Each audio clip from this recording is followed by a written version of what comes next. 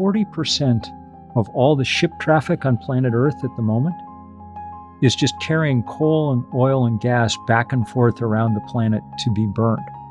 And that, to me, gives you some glimpse into actually the kind of dematerialization that may be possible as we move in this direction. But yeah, it's definitely not easy. There's no free lunch. We got to figure out how to do it with some kind of environmental standards, and probably more importantly, some kind of humanity.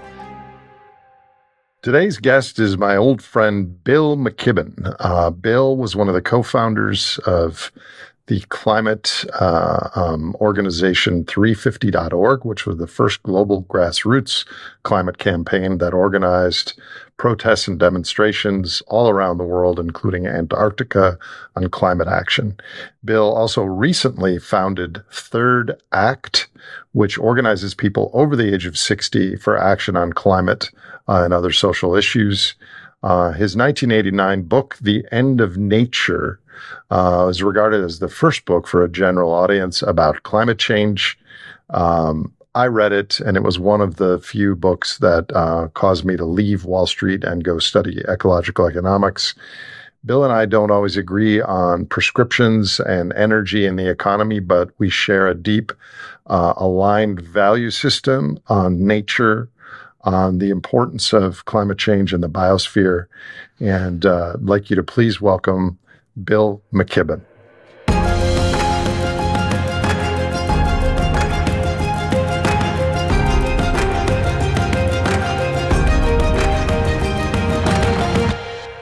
Bill McKibben, great to see you. It's good to see you, old friend. Very good. You know, we are older. It was 20 years ago that I emailed you, and 19 years ago when we met in person when I was getting my PhD in Burlington. Time flies. I'm much older than you, but I spend all my time now with other old people like me, so I'm completely adjusted to it. You know, I don't have the data in front of me right now, but from the time we met, or maybe a little bit before then, talking about climate and CO2, the CO2 that humans have emitted per year is doubled. It's gone completely asymptotic since you and I met, well, as I'm sure you're aware. Yes. I mean, I wrote the first book about all this stuff back in 1989. And since then, humans have emitted far more carbon than in all the years before 1989. I'm afraid I've written more words about climate change than anyone else in the English language, and probably by a fairly large margin. So I think you'd have to say I'm among the least effective writers that there's ever been on the, in the course of all this stuff. Well, you're fighting the superorganism dynamic, so it is an epic David and Goliath situation. Yeah. So let's talk about that. David won, though. That's the thing. So Well, let's talk about that. Yeah. So your book, The End of Nature, which actually was one of the books that caused me to change my Wall Street trajectory, along with Herman Daly's and others. So what have you learned since you wrote that 35 years ago about our world, about your worldview? What's changed? I mean, the tragedy of it is the book holds up just fine. We knew everything we needed to know about climate change in 1989. There have been a few things that we've learned since, say, ocean acidification as a truly serious problem and things like that. But the basic understanding of this and the understanding of how it was going to play out and when it was going to play out was pretty clear in the late 1980s when this first broke into public view. So that's a tragedy defined, i.e., we've had full foreknowledge of what we're doing, and we've done it anyway. So I guess that one of the things I've learned is that it takes a lot more than winning the argument in order to make change. I'm a writer by trade and sometimes a bit of an academic. And I think these are both places where we prioritize winning the argument. Um, and that's what I did for probably 10 years after that book came out. I just kept writing more books and giving talks and having symposiums and publishing articles and on and on and on. And that's all useful. You have to win the argument. But at some point, I looked around and understood that though we'd clearly won the argument, there was no longer any scientific dispute about what was happening. We were losing the fight because the fight was not actually about data and reason and evidence. The fight was about what fights are always about: money and power. And the other side in this fight, the fossil fuel industry, had so much money and hence so much political power that they could convincingly lose the argument without it damaging their business model a bit. so that's the point where my life's work began to shift. And though I still spend an awful lot of time writing and think of myself as a writer and a journalist and things, most of my hours have been taken up since with the volunteer task of organizing big movements to try and build some power and stand up to the fossil fuel industry. And that's been fascinating work that I've learned a lot about. But if you ask how my worldview changed, it's that the only hope of beating powerful institutions is to build powerful institutions yourself. If you don't have a lot of money, that means building big social movements, which history indicates on occasion can rise to these kind of challenges. I agree with that part. I think you have known me long enough that you know that I disagree with your other contention. I don't think this is the fault of fossil fuel companies, other than they are the providers of the drug that humanity, 8 billion of us, are addicted to. I do think fossil fuel companies are to blame with the shade and disinformation on what's happening. But I think if we had altruists in charge of the fossil fuel companies, I don't think much would change given the metabolism. In that place, I think you're wrong. Just that I think you underestimate the power of that disinformation. So think about it. Here's a thought experiment. The night in June of 1988 that Jim Hansen testifies before Congress, if that same night, the CBS Evening News, which in those days people all still watched, Dan Rather or someone comes on TV and he interviews the CEO of Exxon. And the CEO of Exxon says quite accurately, since we now know from great investigative reporting that this is the truth, he says, you know what? All our scientists are telling us exactly the same thing, maybe even a little worse. We've stumbled into the worst problem that humans have ever stumbled into, and we've got to go to work on it.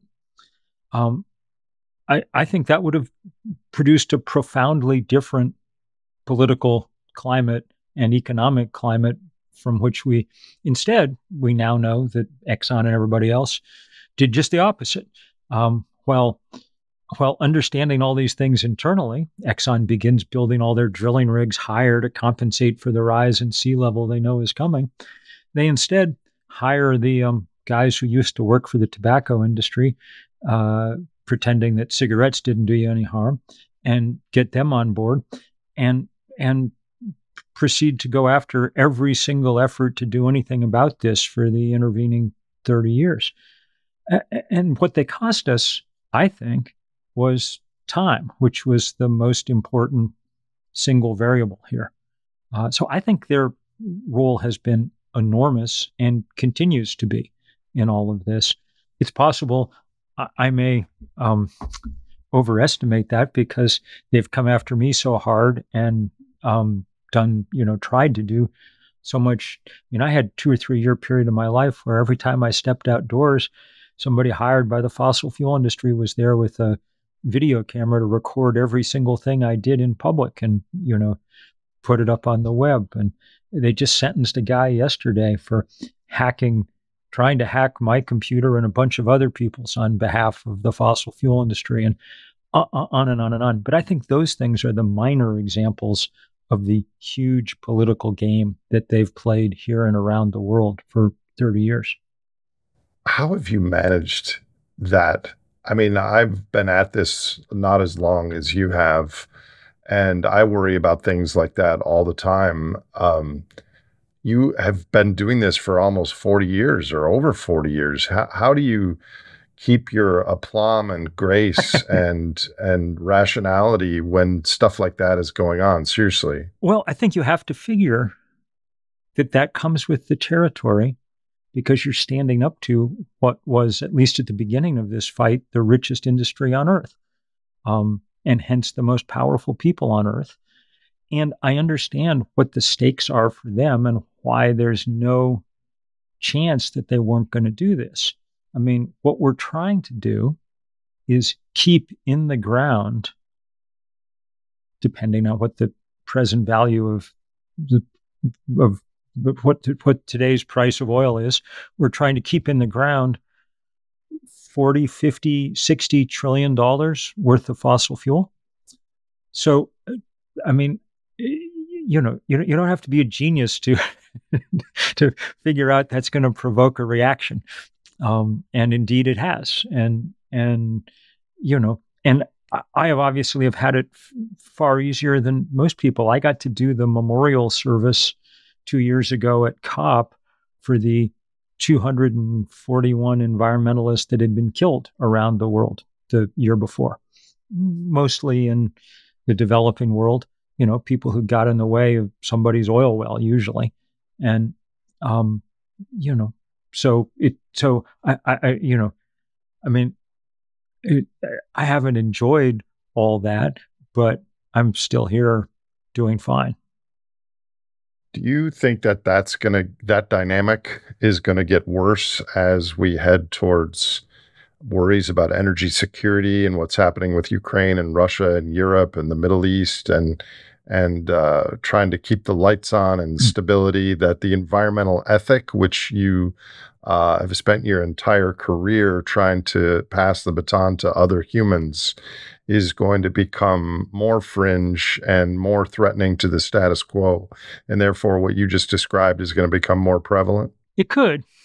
I mean, there's two competing dynamics here. One is the one you describe, and the other is the other thing that, you know, that one couldn't perhaps have predicted or whatever, but that's breaking in our favor, which is the very, very, very rapid decline in the price of renewable energy, of energy from, or whatever you want to call it, energy from the sun and the wind. Um, and, um, and which should take an awful lot of the sting out of a lot of these discussions. It doesn't take any of the sting out of it for Exxon or for Vladimir Putin. I mean, it's obvious why they hate this stuff, but it should make it easier for most societies to proceed. Well, we disagreed on that 10 years ago, Bill. I think the last time we spoke, and we still disagree about that. Even if it were true that all in those energy tech were cheaper, it is true that we're scaling them, but energy demand is increasing faster.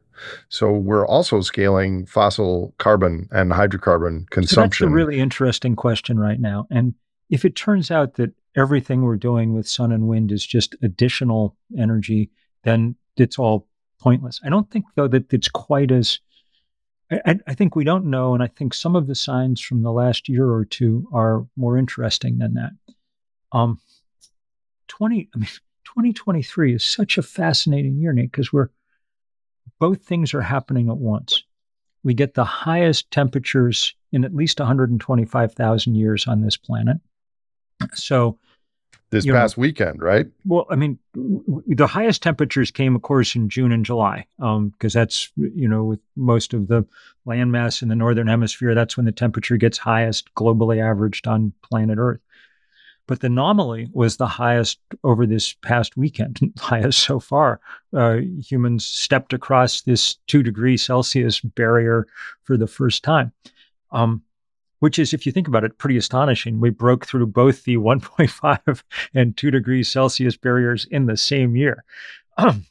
That's not good. So we can talk about that at length, and it's desperate and whatever.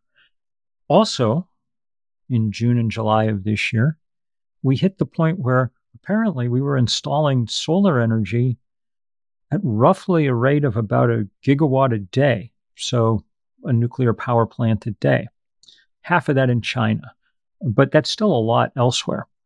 So if that doesn't, within a year or two, start to tell in a downward, if we haven't peaked on fossil fuel and begun to go down within the next couple of years, then then we've, I think, lost this bet, and we're in very, very deep trouble. It's why one of the things that I've worked on my whole life is trying to get people to also use less energy and live slightly different lives and things. But let me tell you, that is a very difficult task. So I'm hopeful that as we build this stuff out, we'll see that shift start to happen. And in fact, I was just seeing the data today. Oil Change International, a group I really like, put out a report today. And it was interesting. It said that U.S. demand for fossil fuel in the last 18 months has begun to fall appreciably, which is sort of what you'd expect. We're now a fair number of EVs on the road and a fair number of heat pumps in people's houses and on and on and on. But they said the total production of fossil fuel in this country is up about 13%, which means that it's all, that what's happening is we're vastly increasing this export system. And I think what's happening is that the fossil fuel industry is doing what it did with what the tobacco industry did. When American law finally began to get in their way, their response was, let's export a lot of cigarettes to China. And that's why I'm working so hard on this plan, this fight, which is really heating up fast, to try and stop the expansion of U.S. liquefied natural gas exports. That turns out to be the biggest single plan anywhere in the world for increasing fossil fuel, expanding fossil fuel infrastructure. At the current, Jeremy Simons just had good data on it.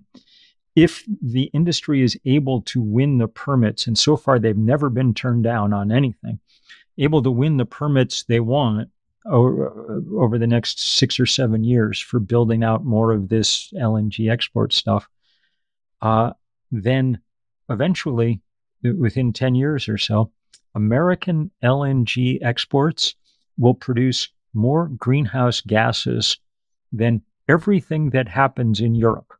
Every factory, farm, house from, the southernmost Greek island to the northernmost Finnish sauna will be producing fewer greenhouse gas emissions than U.S. LNG exports. So here at least is a place where we can try and rein it in sharply. I have so many questions and follow-ups to what you just stated. First of all, let me start here. There's two stories, right? There's what's happening in the global north, and we are reducing the pace of fossil fuel consumption. Part of that is in Europe ending in more energy poverty, especially the countries that have a lot of renewables, like Portugal has like 20% energy poverty, even though they have a lot of renewable input. But the global north is separate than the global south. And the global south is scaling fossil consumption rapidly. We're hitting all-time highs in coal globally since 2015, which is the Paris Accord. We have 200 gigawatts net, not gross, but net increase in coal. So there's a global north and a global south dynamic of emissions, and the climate doesn't care about That's different for sure. countries. That's for sure. The climate cares about the whole world. Well, the climate doesn't care at all. It just responds. Yes, Um, probably best not to anthropomorphize any of these things. But the exactly. but so So that's exactly right. Which is just what you would expect in a sense. I mean, there's an extraordinary um, uh, uh, amount of economic latent energy in the global south that has to get, in order to raise people's lives to uh, uh, uh, anything like what they would hope for. It's going to take more energy, and the question is where that's going to come from. And I think that the reason that it's that too much of it's coming from fossil fuel right now has to do with that being the path of least resistance, especially in a system that's just kind of geared to doing fossil fuel and heavily promoted by a lot of people within that industry and in the West. But I think two things about these countries that may be helpful. One, in all of them now, the cheapest energy comes from the sun, um, and maybe the wind in some of them, but certainly from this. I mean, we're now basically on a planet where the most inexpensive way to produce power is to point a sheet of glass at the sun, and that gets better every quarter. I mean, that decline just continues despite everything everyone always says about how it's going to end soon. It hasn't ended. It keeps going down that slope.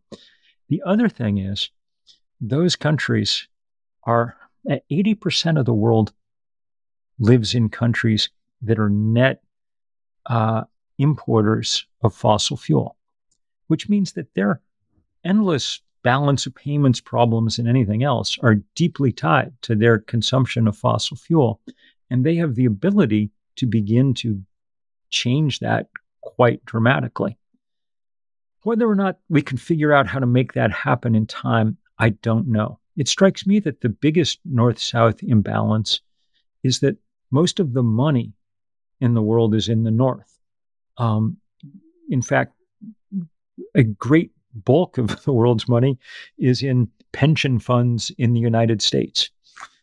And somehow figuring out how to de risk the investment uh, uh, uh, possibilities so that, you know, retired bus drivers in Seattle can be safely investing their life savings in solar farms in Senegal strikes me as one of the truly interesting financial challenges there ever was.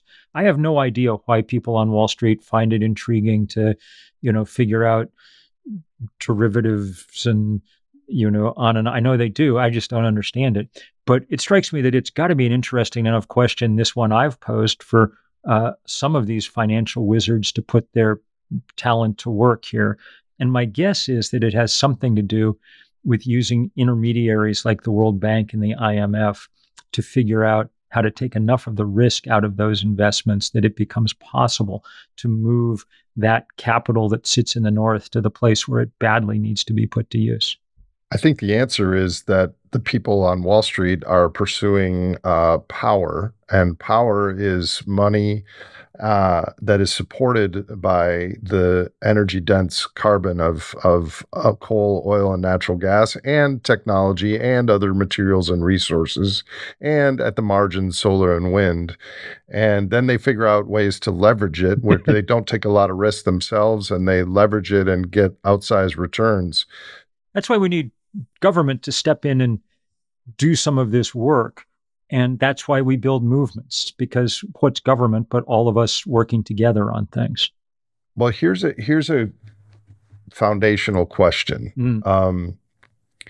So right now, you said you're working on a campaign to stop or reduce LNG exports in the U.S. Yes, and I've seen other projects where they wanted to outlaw propane stoves in the Northeast and things like that. All these things at the margin would reduce emissions. But our cultural objective is GDP and growth.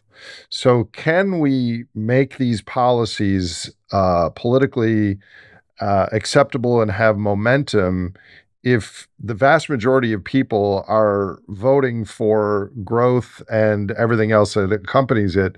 But people within the climate movement, their focus is reducing emissions. So this gets back to the journalism question. Yeah. And you say that we've won the argument. When you say we, do you mean globally? Because I don't think the argument has been won in the United States I yet. mean, scientifically, there's no longer a serious Right. argument about climate change.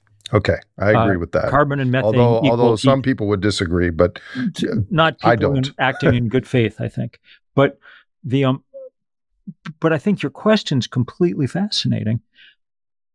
My sense of the world is that most people are not deeply invested in the idea of increasing GDP. As I completely agree with you that that's what our, power system is largely invested in. But I don't think, I think actually most people at the moment seem far more interested in questions around distribution and fairness than they are in, total size of, and I mean, Biden's been increasing economic growth quite merrily the last couple of years, and it doesn't seem to have cheered anybody up. Their, distributional questions seem far more interest to people. But the point I was trying to make, and I think there's other ways in which the coming energy transition is super interesting. I was making the case a minute ago that for a lot of developing countries, it's questions around things like balance of payments are really, really interesting because their indebtedness is their fate. I think for a lot of, say, in America, there's a lot of people for whom the prospect of controlling their own energy supply off the roof, off the battery in the basement, off the community solar farm, off whatever, is also of tremendous interest, and it often cuts across political identities. So I think there's a lot of interesting things in play here right now. We're at a moment when it's possible to imagine, in relatively short order, humans ending combustion, large-scale combustion on planet Earth. Combustion's been what we've done for 700,000 years. And since the Industrial Revolution, it's defined our economy. But it's no longer strictly necessary. We now know how to take advantage of the fact that the good Lord hung a large ball of burning gas 93 million miles away in the sky. So if we wanted to end combustion in that sense, we could. And the scientists definitely tell us it would be a very good idea. But there's no question that a change on that scale is so upsetting to so many status quos that it's going to be a wrenching fight to see it through. Here's my guess. I mean, if you wanted me to make a guess, I think 40 years from now, we probably run the world mostly on sun and wind, because I think all these trend lines are going to continue, and I think we can figure out how to do it. But at what scale versus today? Yeah, I think it probably. I don't know, because the second half of my prediction is, and here I don't want to be true, and I'm fighting as hard as I can to make sure it's not true, but it doesn't feel like we're going to do it in time. So my guess is that we're going to run a largely broken planet on sun and wind. As I say, I've spent my life trying to make sure that's not what happens, and trying to catalyze that reaction to come quickly enough that we can. But this week, we've watched human beings break through that 2 degree Celsius barrier, at least temporarily. That's a really daunting fact. We've gotten more data in the last few months about rapid melt on Greenland and in the West Antarctic. That's super daunting. This year has seen a lot more evidence of fundamental disruptions to the jet stream and the Gulf Stream, to big deep ocean currents. So we're playing with things at very dangerous and deep levels that unnerve me and unnerve every scientist I know. And we've begun to see feedback loops on a scale that terrify me. The Canadian wildfires this year are set to put carbon into the atmosphere 2 or 3 times the level of carbon that Canada produces with all the driving, cooling, cooking, heating, flying that Canadians manage in the course of a year. So that combination of things makes me very uneasy that we have fallen so far behind the pace of the physics that catching up, even as we are able to deploy renewable energy now, I don't think it's technically impossible, but I'm not convinced we can make it line up fast enough. I'm obviously going to keep trying, and I think we have an outside chance at doing it, and that's well worth pursuing. I don't think there's anything actually called renewable energy. The sun, the ball of gas you said, is renewable, but the machines that we build to harness them, solar panels, are no more renewable than a pickup truck or a cell phone. We have to rebuild them in 20 or 25 years. And the materials, the copper, the lithium, the cobalt, and all that is in the global south. It's in places that are already experiencing higher wet bulb temperatures, social strife, et cetera. So I think as we attempt to decarbonize, we're going to rematerialize, and that's not going to be scalable. Well, that's possible. That's possible. My sense is it's going to take material to do it. There's no question, but that it's going to take quite a bit less than what we're using at present. And I think if you think about it for a minute, it's easy for people to grasp that. I mean, yes, you have to go mine lithium to make a battery and, whatever. But once you've done it, the lithium sits in your battery for a quarter century or however long it lasts, doing what it's supposed to do. And that's very different from coal, which you mine. And then the point of mining it is you set it on fire so that you have to go mine some more of it tomorrow. The thing that sticks in my mind, the statistic that really sticks in my mind, is that 40% of all the ship traffic on planet Earth at the moment is just carrying coal and oil and gas back and forth around the planet to be burned. And that, to me, gives you some glimpse into actually the kind of dematerialization that may be possible as we move in this direction. But yeah, it's definitely not easy. There's no free lunch. We got to figure out how to do it with some kind of environmental standards, and probably more importantly, some kind of humanity. As we do it, that should be within our power to do. But corporate greed and things are always problems to be dealt with, and we shall try. I have so many thoughts, Bill. That's good, because you've got a radio show, so you can expound on them over and over again. A prominent one is this.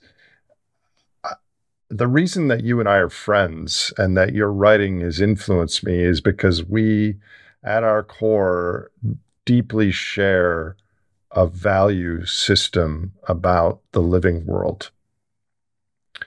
And so I've found in my podcasts and in my travels around the world and talking to people about this, that people like you that I really resonate with on my values don't see the systems ecology of renewables, money, the superorganism the same way. But the people that see the energy in the systems the same way don't have the value system that you and I do. And it's incredibly frustrating.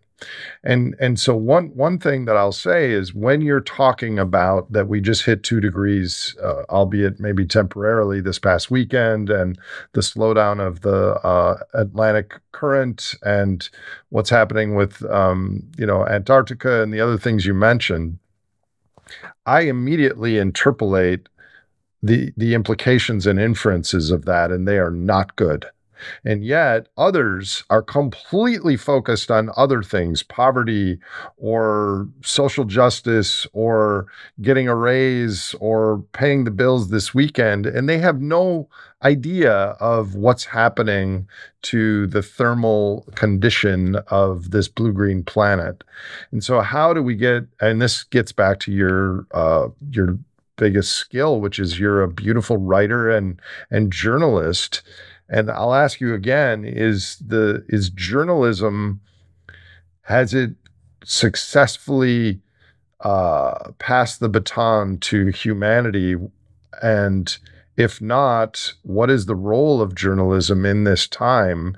And is the United States a particularly hard nut to crack with all the other chaos and drama and things competing for our attention? Yeah. I mean, I assume you watched the movie Don't Look Up. I mean, it was kind of a comedy and kind of like a documentary of sorts. Yeah. What are your thoughts on all that? Well, those are all good questions. So part of the answer about journalism, I do think that journalism about this question around climate is a lot better than it used to be. There was a 10 or 15 year period when if there was any major article written about climate change in American or English language publication, there was about a 70% chance that I'd written it, which was a very bad way to be conducting all this.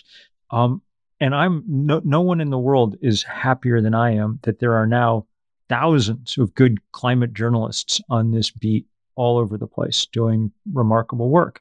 And if you want to find out about this stuff, you definitely can. And there's some really powerful work. That doesn't necessarily mean that it breaks through into public consciousness in the way that it needs to. I do think it is breaking through slowly but surely. And I think that's because the facts are unavoidable. It's partly journalism and it's partly wildfires and floods and hurricanes. I mean, at a certain point, when the hillside behind your house is caught on fire 3 or 4 times, who are you going to believe? Fox News or your own lying eyes. And so Mother Nature is a good educator. The answer for 50% of the population is Fox News. Fox News. Well, it is dispiriting to live in a moment when there is a full-on effort at disinformation all the time. And I think about this a lot because, we can talk about this later, but I spend my time now organizing older people like me. We have this group called Third Act for people over the age of 60. And it is daunting to be reminded that that Fox News, that we have a huge communications machine whose entire business model is scare old people, and effectively. I mean, you can tell who it's aimed at because every ad is for like step-in bathtubs, but it's that's their whole business model. Be terrified that someone is going to take something away from you, So it is hard. I will say, even in this country, we're now at the point where the polling data shows better than 2/3 of Americans understanding that climate change is a serious problem and wanting the government to do something about it. In the Democratic Party, in the 2020 elections, climate change was the number one issue that voters cited, which is why Joe Biden, who hadn't evinced an enormous level of concern about any of this over his career, spent the first 2 years of his first term, getting the IRA through Congress. And I still don't know quite how he managed to do it.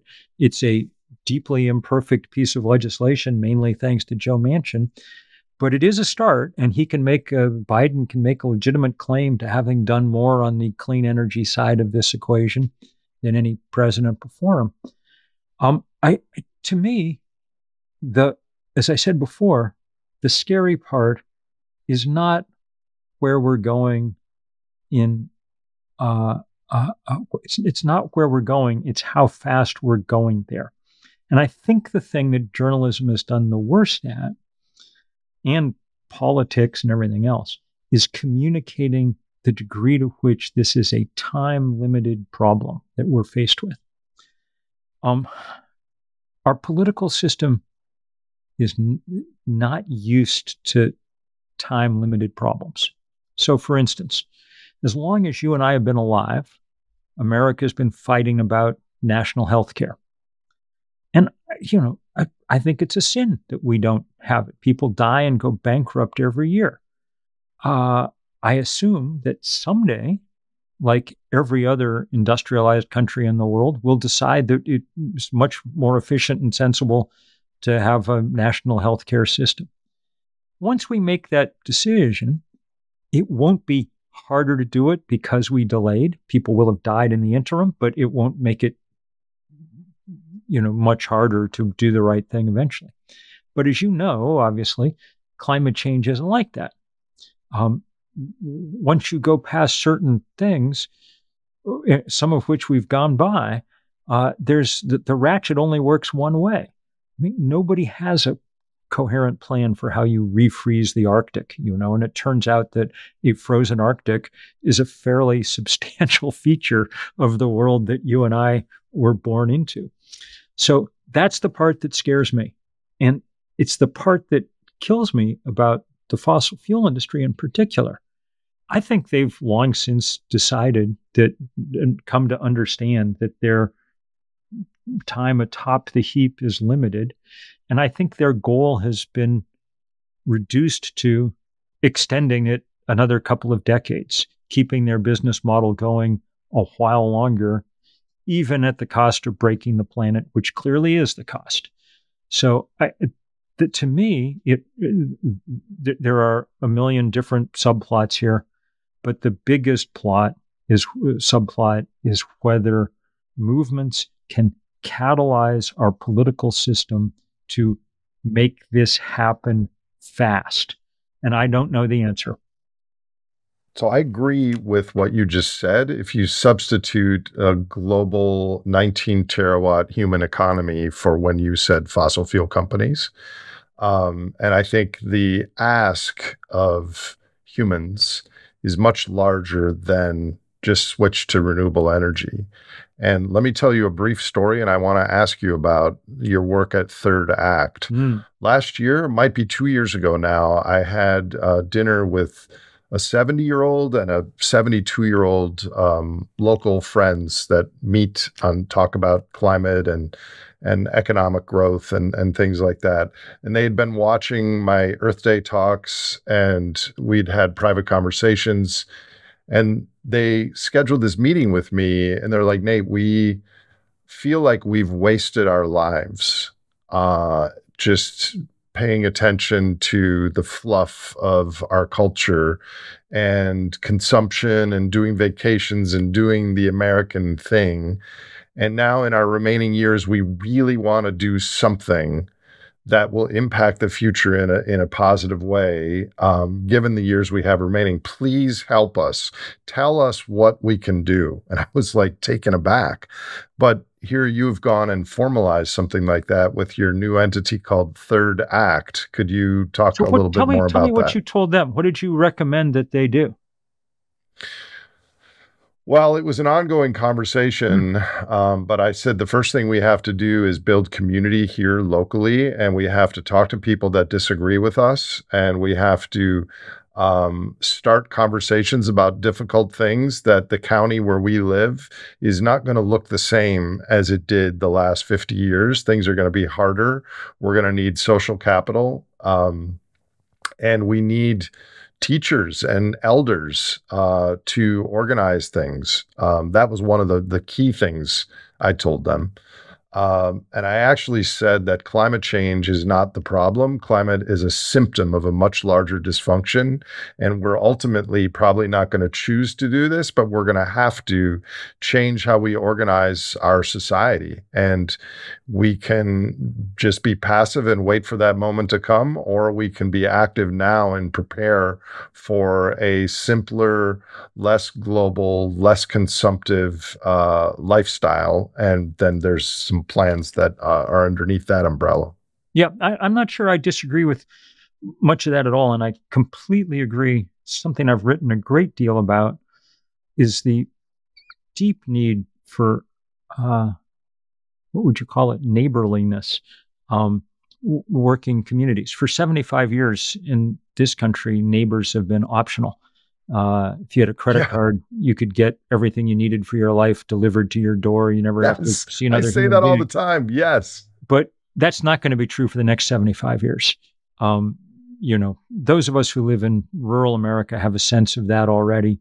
I mean, Vermont here, we went through hideous flooding this year, and it's only because there's a lot of people to help out that, we got through it as well as we did. But I, I think everything you told those uh, older people was exactly right. But I also think that there's a real task for older people in their remaining years to try and speed this structural change so that A, the temperature doesn't get any higher than it needs to. Um, and every increment helps here. And B, so that we have more energy close to home, wherever home is, to allow us to deal with what's coming.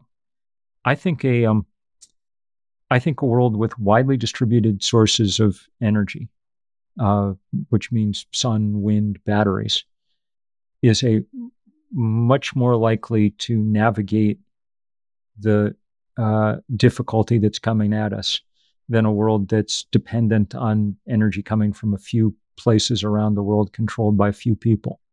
The world will be better off, or those communities that have distributed, decentralized energy will be better off? Well, both of them. I mean, the world will be better off because it won't be getting quite as hot. And those communities, which I think can be every community, if we do this as well as we can, will be better off. I think small d uh, democracy is helped by decentralization because I've watched the opposite. I mean, look who, if as long as you depend on a commodity that's controlled by, it's only available in a few places, the people who control those few places end up with way more power than we should be giving them. So in our country, our biggest oil and gas barons were the Koch brothers. They used their winnings to degrade and deform our democracy in grotesque ways. In Europe, the biggest hydrocarbon baron was Vladimir Putin. He decided to use his winnings to launch a ground war in Europe in the 21st century. Um, uh, not destroying the climate would be the single best reason to try and get off fossil fuel, but not being endlessly subject to the whims of fossil fuel oligarchs would be another. The third, I would add, and I don't think it's one that people pay enough attention to, is that the act of combustion at this point in our planet also is emerged as one of the greatest public health threats in the world. The new data indicates that 9 million people a year, which is about one death in 5, is directly attributable to breathing the particulates come from burning fossil fuel.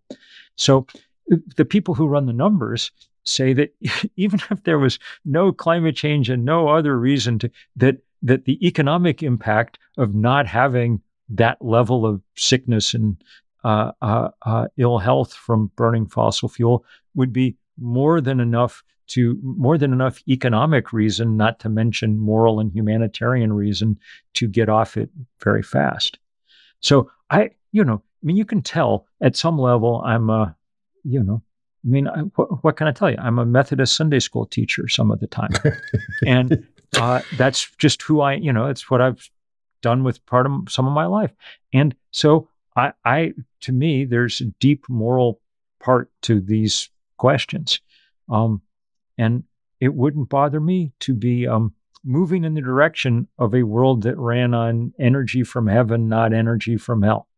It's possible that this Earth, even its ecologically diminished form, is heaven, and that we're trying to avert hell with what we're doing with the sixth mass If not extinction. hell, then And someplace with a very similar temperature. Yes, that's yeah. really where So we're on going. that topic, though, do you think good and evil is more valid considered religiously or perhaps defined ecologically by some of the things we've talked about? Could ecological interventionists reclaim the terms good and evil from a deep time perspective based on the effects of some policy or something on Earth's life systems? Yeah, well, I don't have it in front of me, but what was Aldo Leopold's great quote that a thing is good when it tends towards the preserving the ecological integrity of the planet? It's from Sand County Almanac, one of the great books anyone ever wrote.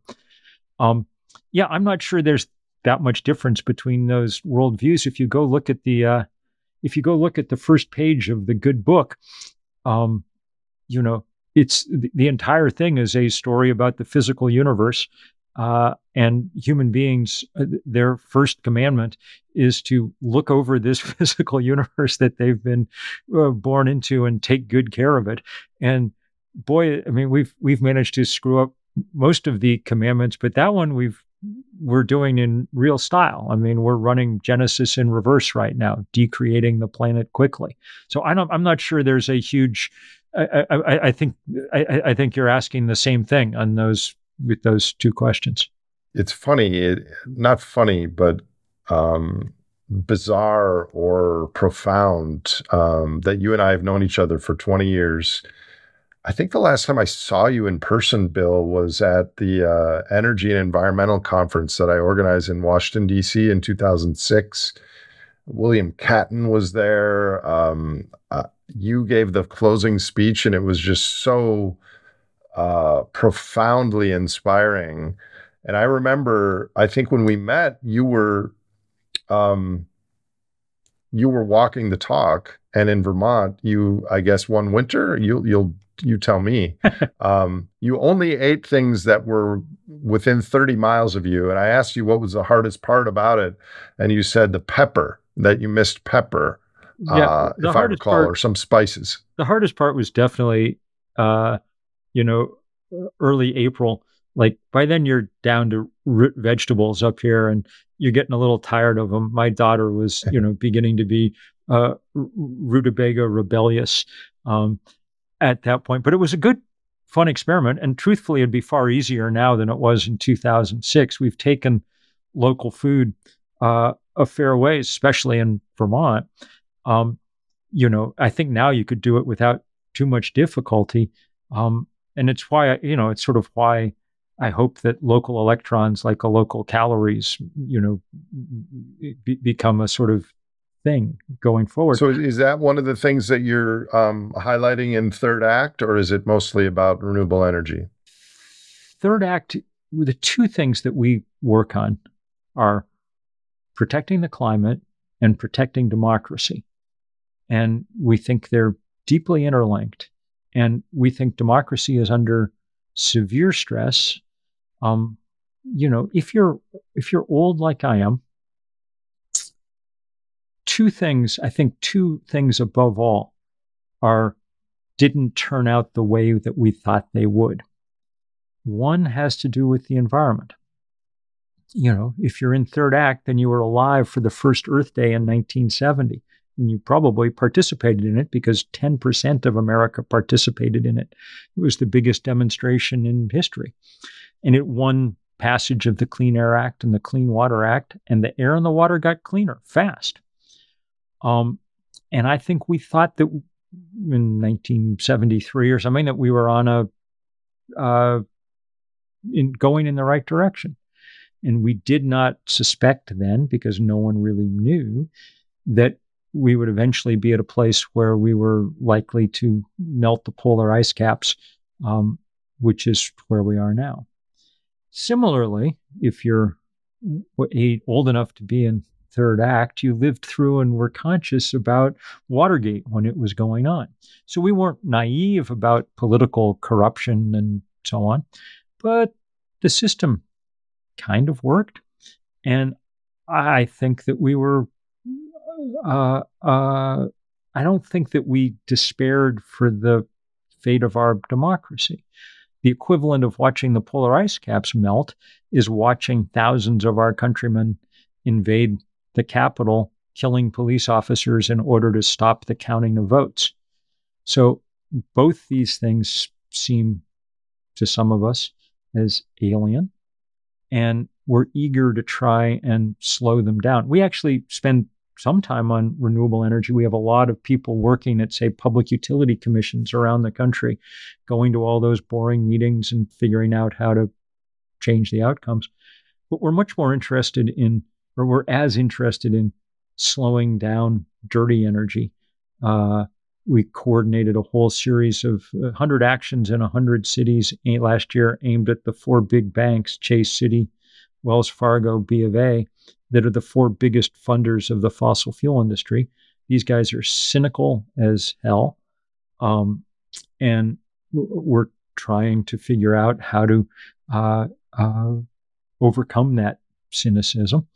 And we're pretty good at it. I was in the one in Washington, D.C. We shut down the banks for the day with thousands of old people sitting in. We're too old to sprawl on the sidewalk, so we'd gone to the Goodwill and found every old rocking chair in the greater DC area, and that's how we shut down those banks. And I mean, the Times the next day called it the rocking chair rebellion. I think that we're opening up important ground, but again, I don't know whether we're opening it up fast enough. I'm not convinced that our systems are capable of responding at the speed we need them to, but we're going to find out. If you're alive right now, you're almost certainly going to be alive long enough to see, I think, how the crucial parts of this fight come out. The IPCC has told us that we need to cut emissions in half by 2030 to stay on a path anywhere near the Paris path, if that's even still possible with this year's temperatures. 2030 by my watch is 6 years and a month away. I don't know. We'll find out. It's the reason I hate the fossil fuel industry is that it would have been a lot easier to do in 36 years. And we actually had fair warning 36 years ago about this. We just, at their behest, ignored it. To be clear, the fossil fuel industry is only 13% of global fossil fuels. The rest are owned by national oil companies like the government of China or Saudi Arabia. And I think the United States is reducing our coal use, but China and India are exploding theirs. So again, from a climate standpoint, it's almost like we need a global effort. We sure do. That's why when we started 350.org, which became the first big global grassroots climate campaign, we work everywhere. We've organized 20,000 demonstrations in every country on earth except North Korea. It is getting harder and harder to operate in China and India and Turkey and places as these places, and Russia as these places become far more authoritarian. So it's very hard for civil society to do that work. What do you think about artificial intelligence and its role in polarizing and making disinformation worse? You're gonna know more about that than me. I'm I'm appropriately wary, I think, of what's coming at us in those ways. But I'm afraid it's going to take. I'm afraid that it's going to take someone other than me to figure out how to organize to make it to see what we can do about it. I think that all these things, but above all, climate change, are tests of whether or not the big brain was a good adaptation or not, Nate. Um, and it can obviously get us in a lot of trouble. And the question is whether or not it can get us out of it. My guess is that the answer to that question is related more to the size of the heart that that brain is attached to than the size of the brain itself. And that's sort of what I've staked my life's work on. But you're quite right to say that that work is coming up short. The temperature passed the 2-degree mark. So we may not carry this day. I mean, look, I'm here playing the role of uh, optimist, I guess, but the title of the book that I wrote at the beginning of all of this, the cheerful title was The End of Nature. So I'm not at all committed to the idea that it's all going to work out. I'm just committed to trying. Well, the tragedy is that that was 35 years ago, and on every possible metric, things have gotten worse. And Yes, obviously, I know you're aware of that, but I don't think you write about it much. But it's not just climate. It's species loss, it's yes, endocrine disrupting chemicals, it's yes. drops in insects, it's all of it. So the whole ecological overshoot is driving this. I've gotten to write a fair amount about all of this. Um, I do think that the climate system is the single most important component of this. That the that that the climate system, aside from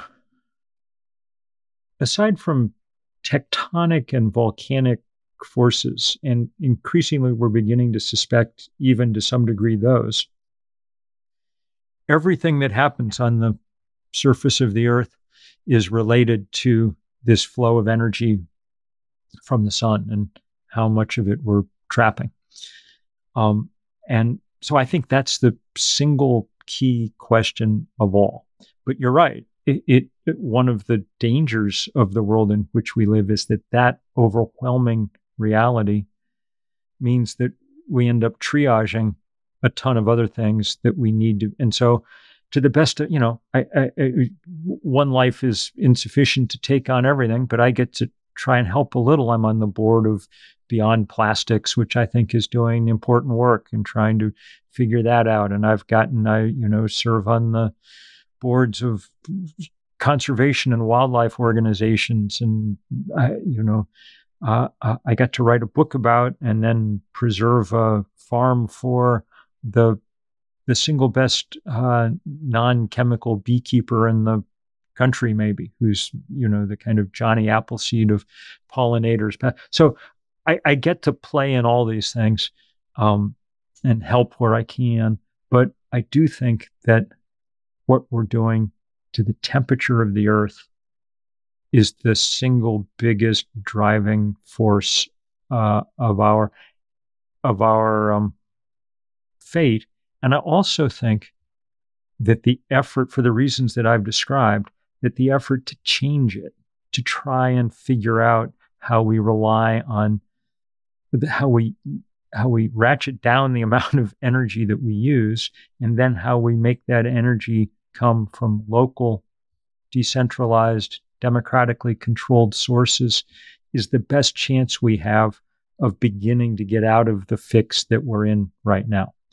I don't think that it's plausible to imagine a rapid enough cultural shift in what we want out of the world. I wish that that weren't the case. I built 20 some years ago the first effort at a real campaign around SUVs.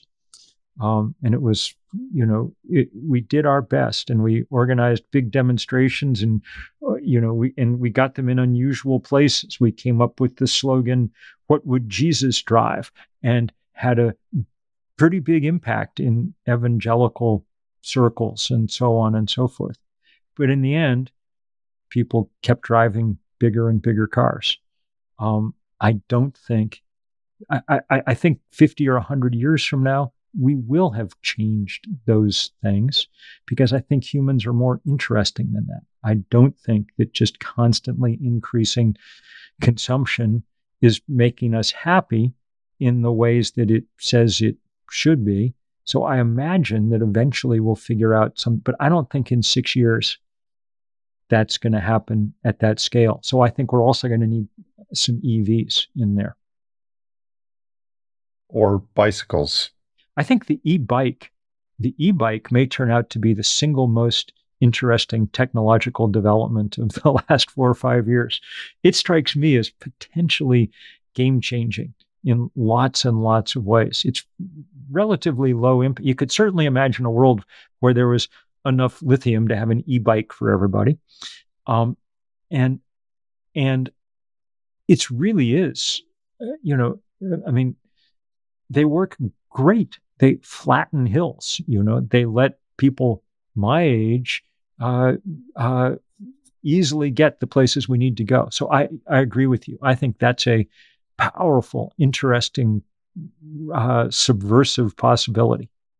My point was that we are adding 100 million vehicles to the global population every year that are 3,000 pounds each. It kind of doesn't really matter whether they're internal combustion or EV. It's still a consumptive drag on the ecology of Earth, and bikes would be a lighter footprint. Check out the specialized catalog and the Trek. I have a specialized bike, and I love it, except I live in Wisconsin, and you can't ride those when it's 0 out because the battery doesn't function so well. But in the summer, I ride it almost every day. It's only 0 out a few days a year, even in Wisconsin. So, I mean, it's amazing how often you can ride them. I live at 1,500 feet in Vermont, so it gets cold. But so how do you, other than being a Methodist Sunday school teacher, how have you maintained your sanity to the level that you're still uber productive after 40 years? I mean, I'm deep in this work too, Bill, and my constitution feels drained You're quite doing often. Fantastic stuff. You've got the top-rated Earth science podcast on. I know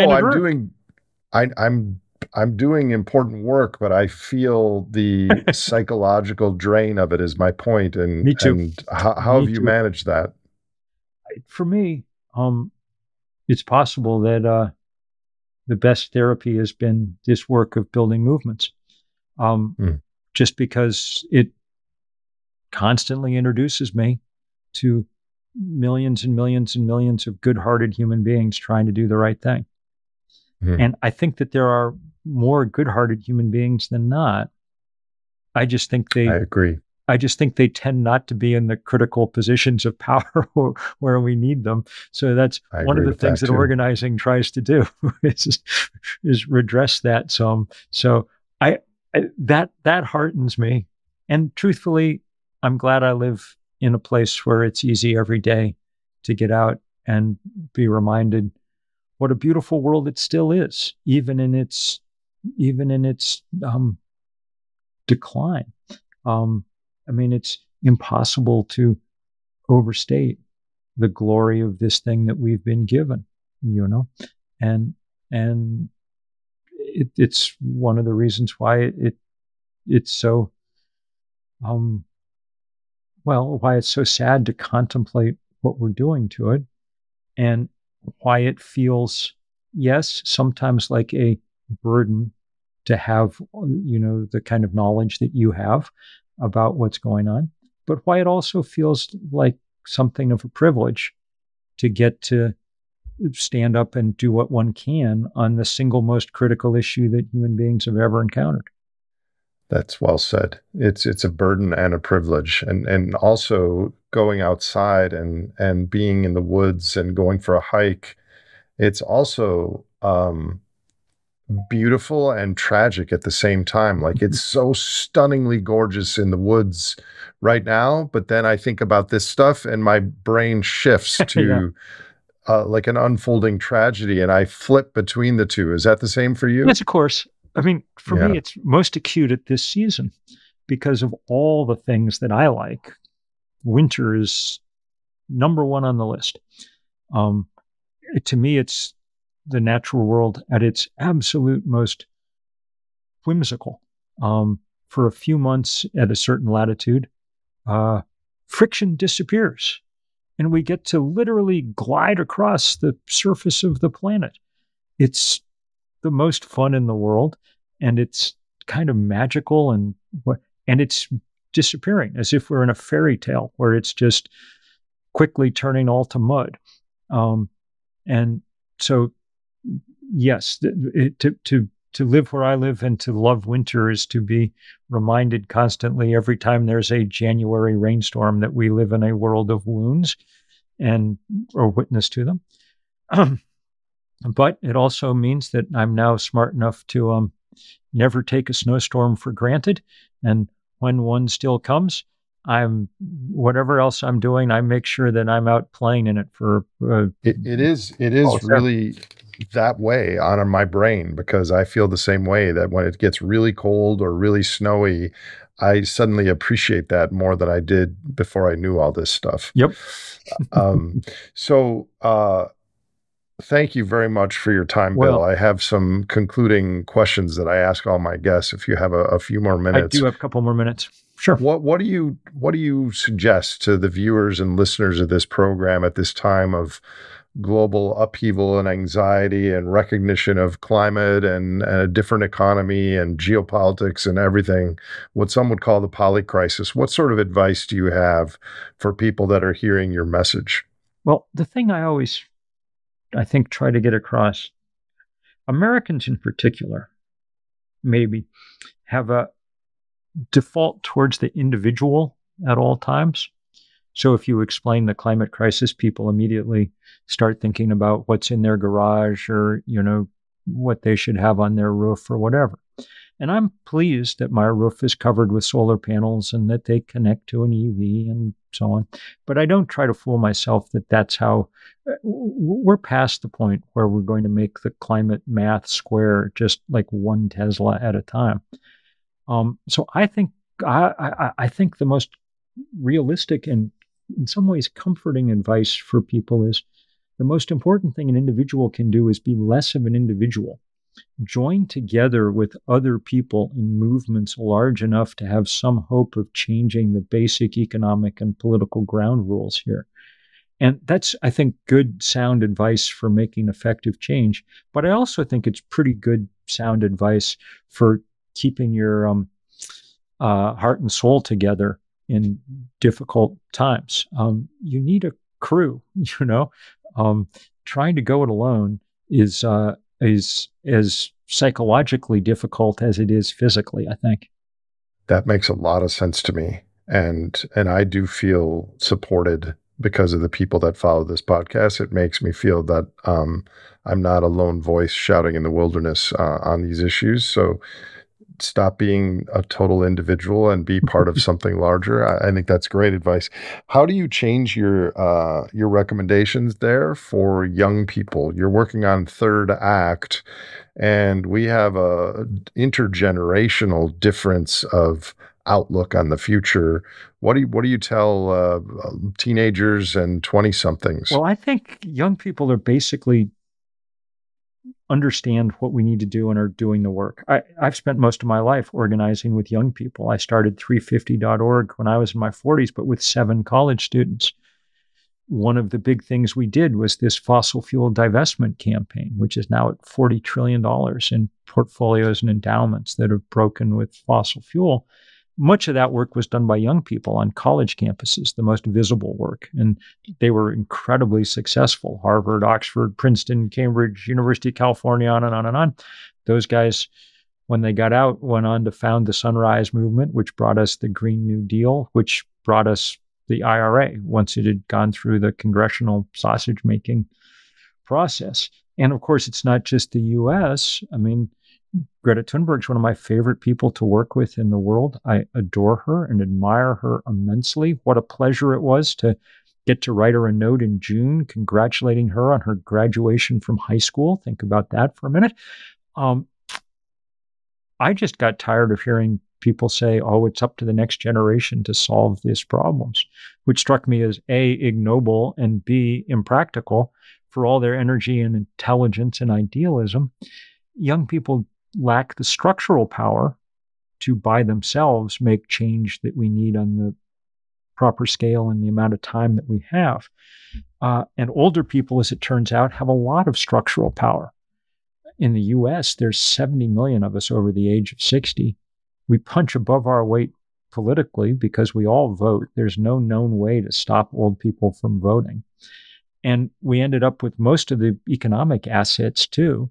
So if you want to push around Wall Street or Washington or your state capital, and I do, it helps to have some people with hairlines like mine engaged in this fight. The best part, though, is that we really have taken at Third Act, one of our central mandates is working with and backing up young people in this fight. And it's been tons of fun to do it. I mean, we started in on the banks, for instance, because people from the Sunrise movement in the US said, we want to work on banks, but most of us don't have credit cards. We don't have checking accounts, whatever. We're in high school. Can you help? Yes, we can help. I remember the first big demonstration we did was in Boston, and there were 200 or 300 high school kids there outside these banks because there are always high school kids there. They understand what they're staring down the barrel of. And they were somewhat sprier, so they were at the head of the march. But behind them, there was, big crowd of us from Third Act with a banner that said "Fossils against fossil fuels."